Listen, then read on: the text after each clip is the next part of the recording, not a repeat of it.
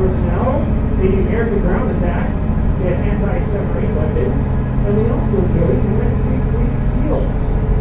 The crew is 2 pilots, and an additional crew member, and a rescue diver.